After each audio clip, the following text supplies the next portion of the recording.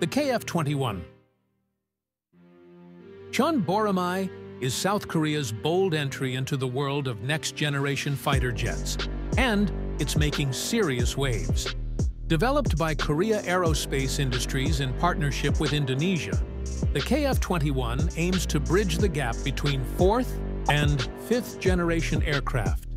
It's sleek, lethal, and loaded with cutting-edge tech. From the moment you lay eyes on it, the Boramae commands attention. Its stealth-inspired design, with sharp lines and internal weapons bays, clearly takes cues from the F-35 and F-22, but with its own unique Korean touch. The airframe is designed for reduced radar cross-section, giving it a significant edge in contested airspace. Powering the KF-21 are twin GE F414 engines, giving it a maximum speed of Mach 1.8. It's not just fast, it's agile, built for air superiority and precision strike missions.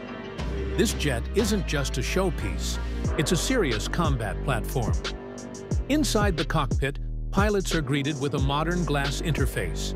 Think fully digital displays, touchscreen controls, and a helmet-mounted sight system. It's designed for situational awareness and rapid response, giving pilots an edge in complex environments. Weapons-wise, the KF-21 is versatile. It supports a mix of air-to-air and air-to-ground munitions, including the AEM-120 AMRAAM, and future integration for indigenous weapons. Later variants are expected to carry internal weapons for improved stealth, especially in high-threat zones. Now, let's talk strategy. The KF-21 isn't just about building a jet, it's about building independence.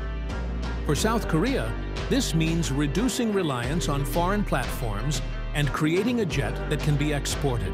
With an expected fleet size of over 120 for the Republic of Korea Air Force and growing interest from other nations, it's more than a national asset. It's a regional game changer. Flight testing has already begun, and so far, the results look promising. Smooth handling, stable avionics, and modular systems hint at strong reliability and upgrade potential. It's also designed with cost-effectiveness in mind, less expensive than the F-35, but still packing advanced features. In short, the KF-21 Boramae represents a major leap forward, not just for South Korea, but for the global fighter market. It's fast, flexible, and future-ready.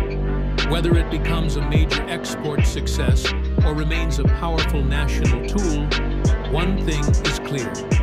The KF-21 is here, and it means business.